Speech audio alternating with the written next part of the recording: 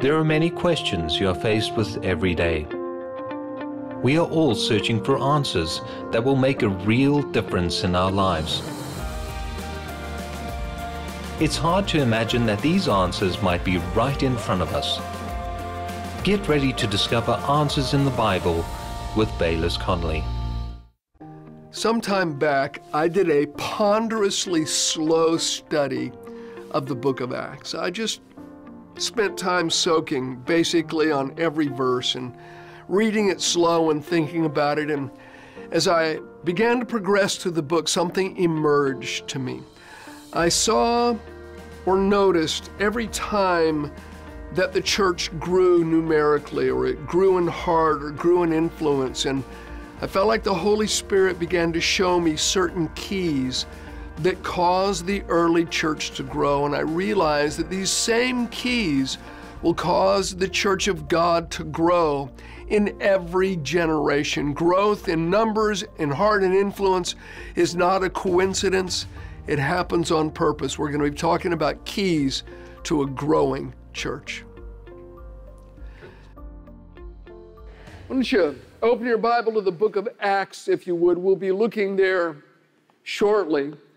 And our theme on the weekends right now is the church he sees, basically exploring what God desires to see in his church, what God, by his Spirit, through his people, is working to accomplish in his church. And as I was praying about it, knowing I was going to be speaking tonight, I felt very strongly the Lord impressed me that one of the things that he desires to see, his vision, if you would, for his church, is to see a growing church. A church that's going from faith to faith, from glory to glory, from strength to strength. God never imagined a stagnant or stationary church, but he sees and wants his church to be moving forward, increasing, developing, and expanding. And so I'm going to share with you tonight 4 things that I found in the book of Acts as I study the church throughout that book. 4 things that specifically brought growth and brought increase and expansion to God's family. But before we look at those 4 things, I would like to touch on some truths that I think are foundational to our study tonight. The first one is this: growth can and should come in a number of areas. God's looking for growth in heart, in influence, in faith, in knowledge, in love, in grace, and of course, in numbers. And frankly, the numbers are important because they represent people, and God loves people. So it's not just about numerical growth. God's plan for us as individual members of his church and as an assembly together is to increase in influence, to increase in love, to increase in good works, to increase in knowledge, and yes, to add precious souls to his family. And then secondly, growth for God's family, it is his will. Growth is his will both for our individual lives and for his church. Any theology that would thwart growth, I don't think comes from God. Things that don't grow die. And God, frankly, is into reaching lost people. He's into us developing and maturing and growing as believers. So it is God's plan for all of his church, wherever that church might be found, wherever those members might be found. And then thirdly, and this is important, it's always a mistake to compare yourself with others.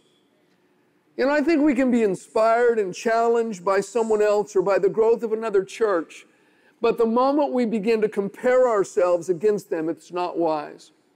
2 Corinthians 10 and 12 says this: "For we dare not class ourselves or compare ourselves with those who commend themselves, but they, measuring themselves by themselves and comparing themselves among themselves, are not wise." It's not a wise thing to do. And frankly, growth is a relative thing.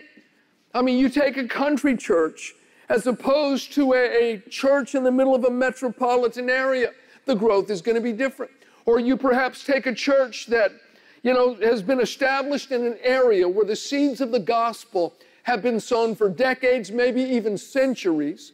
It's been bathed in prayer, bathed in sacrifice, as opposed to a church where the seeds of the gospel haven't been sown and where there hasn't been much prayer. One of them, it's a matter of entering into the labor of others, where one is a strictly pioneering work. And it's just unwise to compare the two. Even when it comes to individual spiritual growth, some of us have had to lose a whole lot more wrong thinking than other people. Some of us had a whole lot more emotional baggage that we were carrying around because of the circumstances and events of our life. And I think sometimes, from heaven's point of view, the people that we feel are really lagging behind, and by God's measure, they've actually made much more progress than the person we're ready to pin a medal on. So you just can't judge by outward things, and it's never, ever wise to compare. And then just a forethought here. Ultimately, God is the one who makes His church grow. One of my favorite verses in all of the Bible, Psalm 127:1, unless the Lord builds the house, they labor in vain who build it. That's the only verse I have up in my office on the wall. Unless the Lord builds the house, unless the Lord, literally the word house is family, unless God builds the family, they labor in vain who build it. In Matthew 16:18, Jesus said, I will build my church, and the gates of hell shall not prevail against it. In Acts 2:47, and the Lord added to the church daily those who were being saved. And here's a fifth and final thought before we look at those four things in the book of Acts. We have been called to labor with God in this business of growth. Meaning, if we're going to experience it, we must cooperate. It won't just happen. It doesn't just fall on us like ripe fruit out of a tree. Listen to these words of the Apostle Paul, 1 Corinthians 3, verses 6 and 9. I planted, Apollos watered, but God gave the increase. God made it grow. For we are God's fellow workers. So do you want to be a fellow worker with God in this business of growth? Anybody in besides me? All right. Number one, look with me at Acts chapter 6, if you would. The first thing that struck me that brought growth to his church, his family, was ministry. And it becomes self-evident what I'm talking about. Ministry. Acts chapter 6, verse 1. Now in those days, when the number of the disciples was multiplying, there arose a complaint against the Hebrews by the Hellenists, because their widows were neglected in the daily distribution. Then the 12 summoned the multitude of the disciples and said, it is not desirable that we should leave the word of God and serve tables. Therefore, brethren, seek out from among you 7 men of good reputation, full of the Holy Spirit and wisdom, whom we may appoint over this business.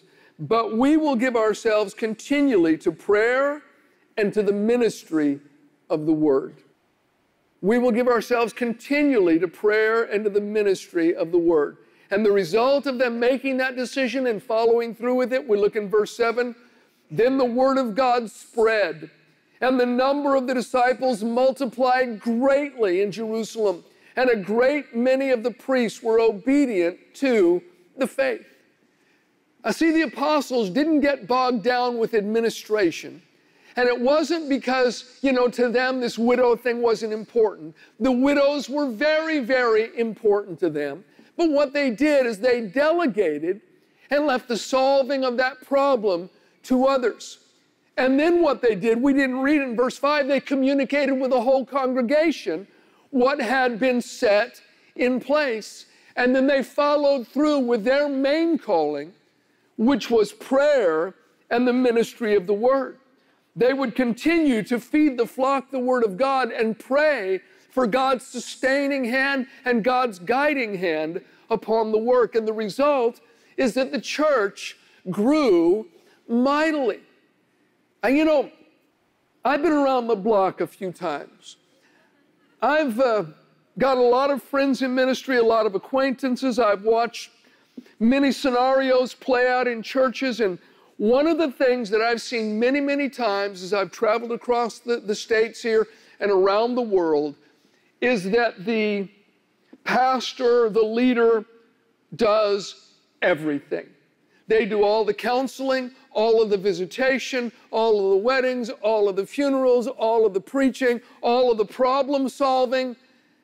And as a result, they end up burned out with very, very little time left for prayer and for the study and ministry of the Word. It just doesn't take that high of a priority. But we find with them, their first priority was continual prayer and the ministry of the Word. And I think some leaders in God's family, they spend most of their time putting out fires. You know, like this issue with the widows. There's always problems, you know, in a growing church. There's going to be. The Bible says where there's no oxen, the stall is clean. But much increase comes by the strength of the ox. Meaning if you want the increase that the ox brings, you're going to have to be willing to get into the stall and deal with a lot of you-know-what. And if you want your life to grow, and you want your church to grow, and you want to grow in your calling, guess what? You're going to have to deal with a lot of problem-free life. I don't want any trials. I don't want any hassles. I don't want any problems. We'll just add, I don't want to grow. I don't want to increase. I want to stay right where I am, maybe go backwards a little bit. No, you have to deal with stuff. It just comes along with the turf. But some people, rather than delegate and let other people solve problems, they feel like they have to do it all. So they spend all of their time putting out fires. You know, there's a problem here. Somebody got offended here. Somebody, it was too loud. Oh, you know, the air conditioning was this way. Oh, somebody else, you know, somebody made a politically incorrect statement. Someone was insensitive and did this. And this person, you know, they felt like they were treated this way. And so they're just running around dealing with everything. And when that happens, I want you to listen to me. The devil, instead of the Holy Spirit, ends up leading the ministry. You know why? You know how? All the devil has to do then is start fires. And then the devil ends up being the one to lead the ministry rather than God. This is back in the BC days.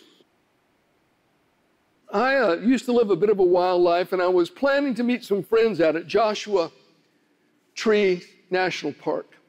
And our plan was we're going to meet out there in the morning. We're all going to take LSD and then just walk around the desert. Great way to spend a day. Well, I got hung up and didn't get out there till the afternoon. So they went ahead and fulfilled the agenda. Everybody dropped acid, and they went out in the desert. They're having a good time until one of them got the bright idea. And this is middle of summer, 115 degrees out. One of them shoots a flare gun off. And they all thought it was great, like, whoa. Until it hit, poof, this bush in the middle of the national park, poof, catches on fire. And they go, oh no. And they run over, and they're trying to put it out. They're throwing desert sand and, you know, rocks and dust on it, and their fingernails got torn away, and poof, another bush catches fire. They run over there. They're throwing dirt on that. They have no water. And then poof, another bush burst into flame. For 3 hours, they're running from bush to bush to bush, putting out fire so the national park doesn't burn down. So I get there in the afternoon. I'm thinking, okay, you know, I'm in. You know, let's go party. And I walk in there in this little trailer, and the three of them, they're sitting on a couch. Their faces are black from soot. Their hair is burnt. True, their teeth were black from all the soot. They'd inhaled a bunch of smoke. Their fingernails are gone. The ends of their fingers are bleeding. And I go, guys, what happened? And they couldn't even talk. The three of them were the picture of absolute exhaustion. And as I think back on that picture of my three friends sitting on the couch, it reminds me of so many pastors and leaders I have known. Because they spend all their time and all their energy putting out fires. And so the devil just lights another fire, lights another fire, lights another fire. And they're always putting out fires, and they get almost no time for prayer and the ministry of the word. Friend, it is so important. It's important if the church is going to grow numerically, but it's important as well if the church is going to grow spiritually. Because it's as we feed upon the word, desire the sincere milk of the word that you may grow thereby. God wants us to grow, and so it's important that I or whoever's standing up here has had time with God, so you're not just getting, like Sunday dinner, which basically is, nothing but leftovers and too long away from the fire. You'll get that eventually. That was actually a cool little thing I just said. So we must give time to ministry. And then number two is miracles. First, ministry. Secondly, miracles. Look at Acts chapter 4, if you would. The disciples have been threatened. In fact, the scripture says that they were threatened severely and then threatened further not to preach or teach at all or even speak to anyone in the name of Jesus.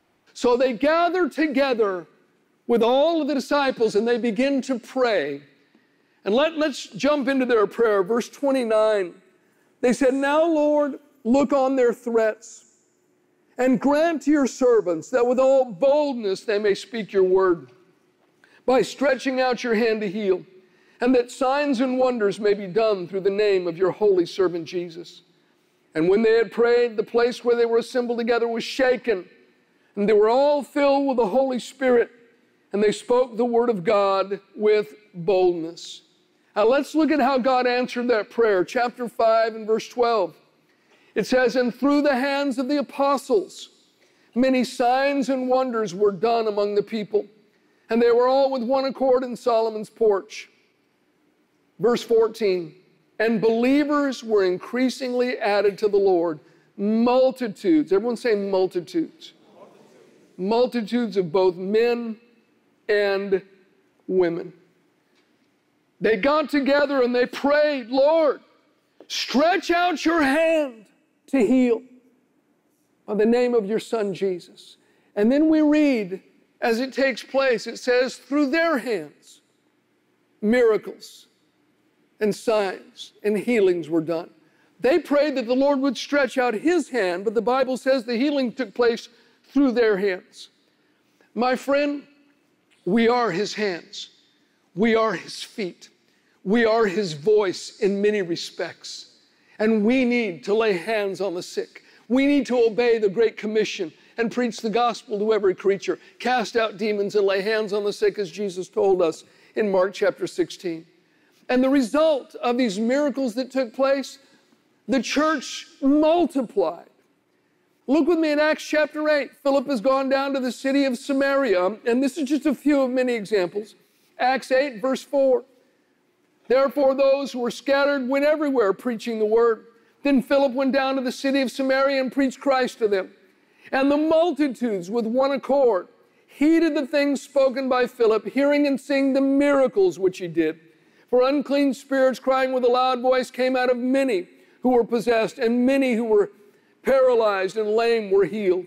And there was great joy in that city." As it goes on, people were baptized in the name of Jesus. The city is burning with revival fires, many converted to Christ. But the catalyst that caused it to happen was the miraculous. Acts chapter 9. Look with me if you would, verse 32. "Now it came to pass, as Peter went through all parts of the country, that he also came down to the saints who dwelt in Lydda.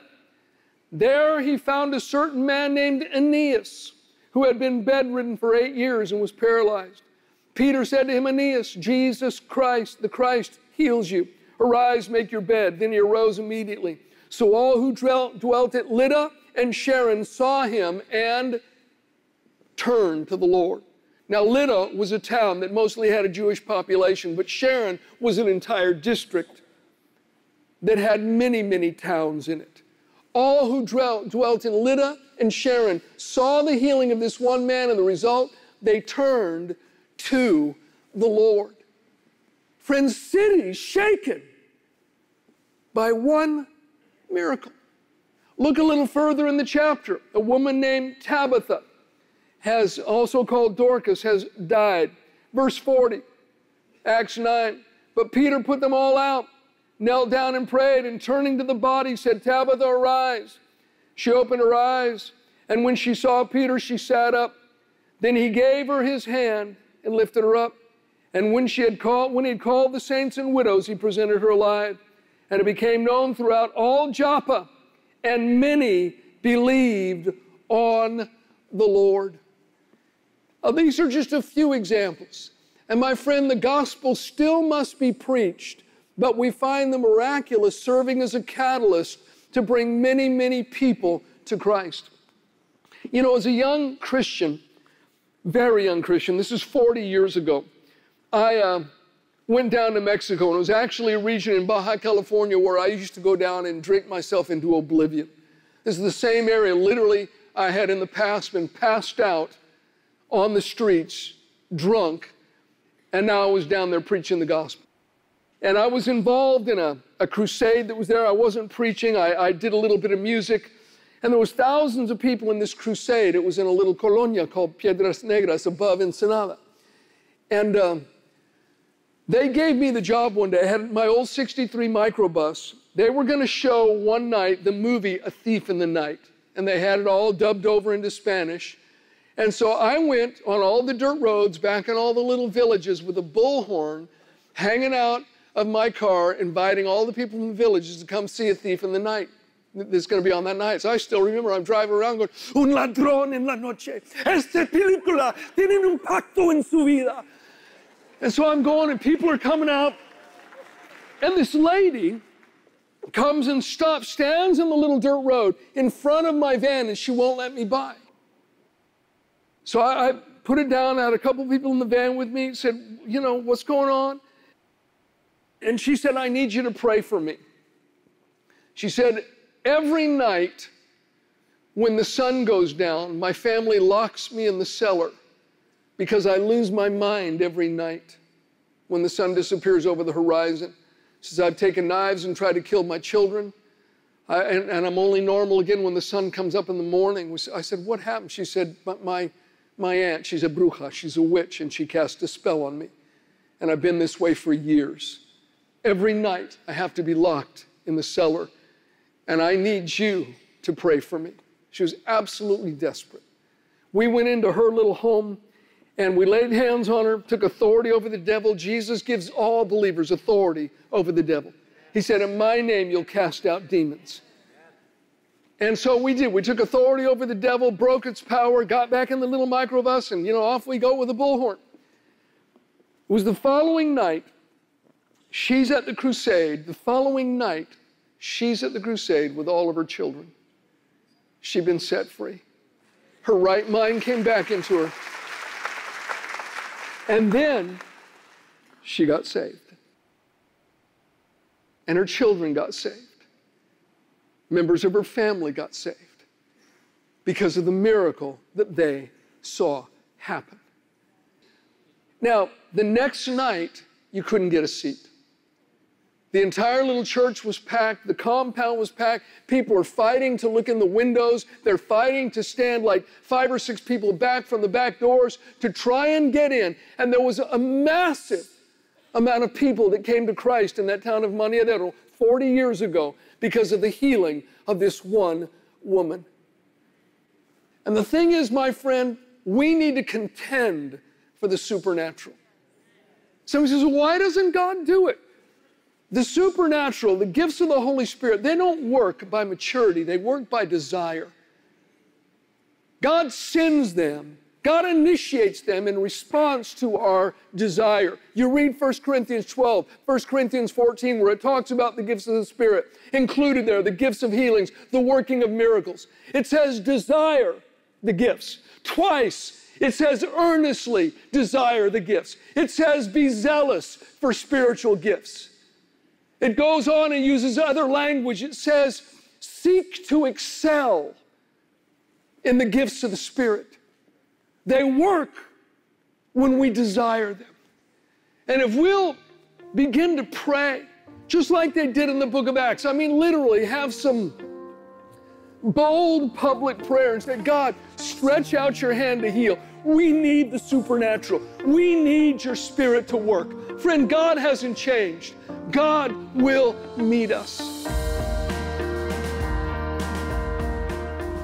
Thank you for watching Answers with Bayless Conley. Bayless will continue with part 2 of his message next week. You know, the Holy Spirit does carry a power.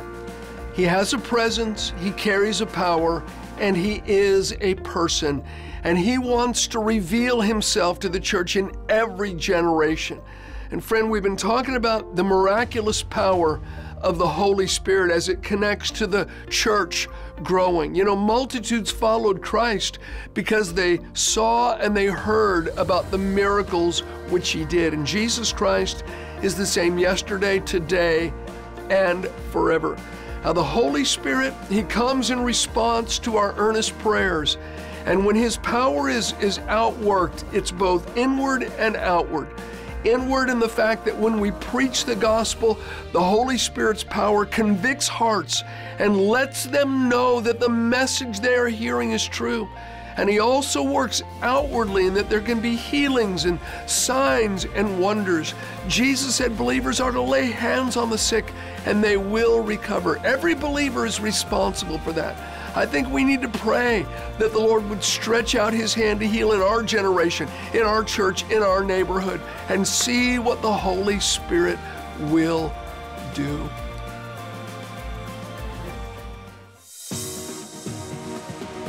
Hi there.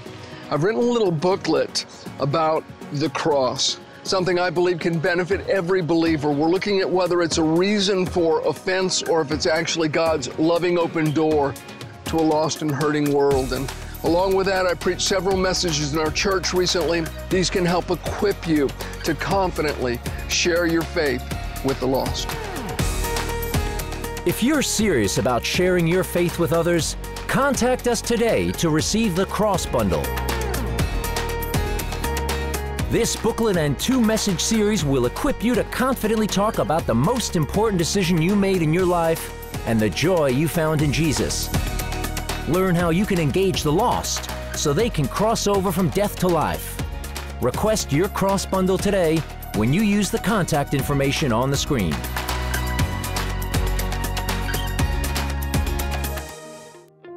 Thank you for watching Answers with Bayless Conley. For more information and inspiration, visit AnswersBC.org.